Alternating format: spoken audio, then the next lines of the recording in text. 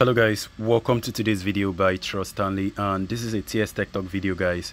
So on today's video guys, I'm going to show you how to edit an image, rename it, add a tag to it, and add a location to that particular image. So this particular thing is actually very useful if you are trying to work on your SEO for a blog or a post.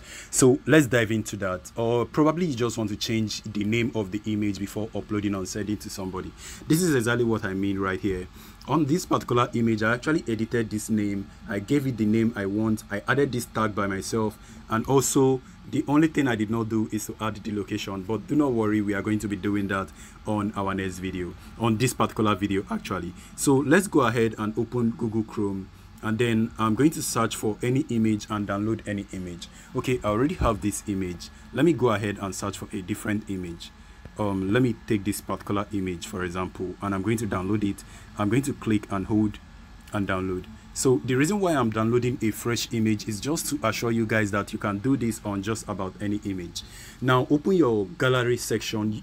You do not need to download any special application for this tutorial, and then go to the downloads to locate the image you download. I think it's this particular one.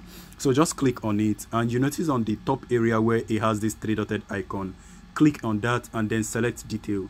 Now you are going to see the detail of the image. The name of the image right now is called images in bracket 8. So click on edit on the top area and then select this section. Go ahead and delete everything. You can double tap, highlight everything, and then delete it. Do not worry about the .jpeg. You will not be able to select it. So even though I tried tapping on the JPEG section, I will not be able to select it. So go ahead and type the name of the particular product you want to name. So I'm going to call this Samsung S10, and then I'm okay with that name. If you're not okay, just go ahead and tap this icon on your button to delete and then rename it. So I'm okay with that name. And next, to add location, click on this plus icon right there and then wait for it to load. It's going to display the map for you. So now go ahead and add any address. So I'm going to add Ikeja, Lagos, Nigeria. So Nigeria, and then tap search on the keyboard. So it's going to search for the particular location and then display it. So I'm going to click on done because I'm okay with that location. So the location right now is Sanusi Transport Communication Ikeja Airport, Ikeja Allen. And then click on this plus icon on the tag area to add tags. So I'm going to call this Galaxy, and then I'm going to click on done. Click on the plus icon again to add another tag. Now I'm going to add Samsung, and then I'm going to click on done, and then I'm going to click on the plus icon again and type Samsung space. No, sorry, you cannot put space. So instead of adding space, just make it a capital letter. So I'm going to put S10.